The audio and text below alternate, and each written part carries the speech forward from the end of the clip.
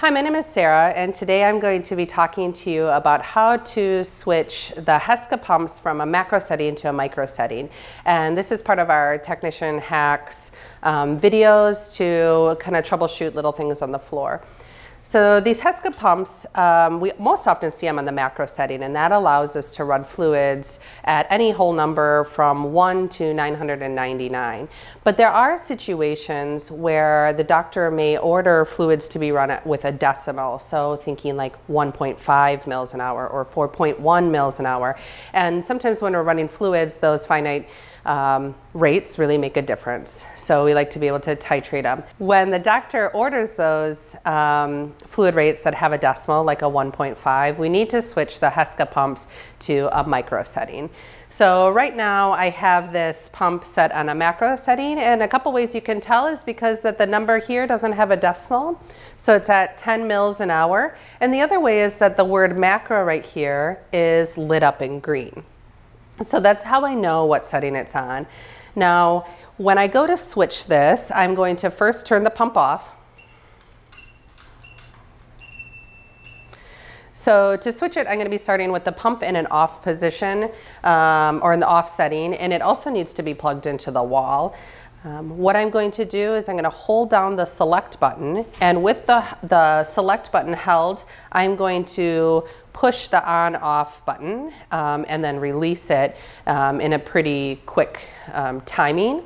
The part that makes this hard for technicians is these buttons are so fickle, and they can be really challenging to get the right pressure. So just to demo it, I'm going to hold select, and then I'm going to push the on-off button, and then I'm going to release it pretty quickly.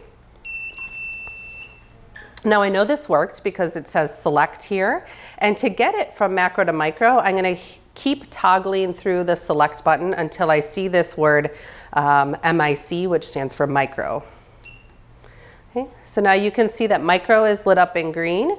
So now it's set on micro, and by hitting run, I'm able to get it to this point where it has a decimal, and that's another way you can tell that you're in the micro setting. And our doctor ordered 1.5 mils an hour, so I'm going to set that, and that says 1.5 mils an hour. Okay.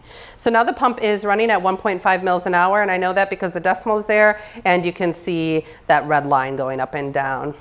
Now if I need to switch that back, it's the exact same process where I'm going to turn the pump off.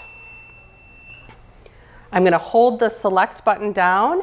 I'm going to hit the on-off button with just normal pressure, and then I'm going to release it pretty quickly.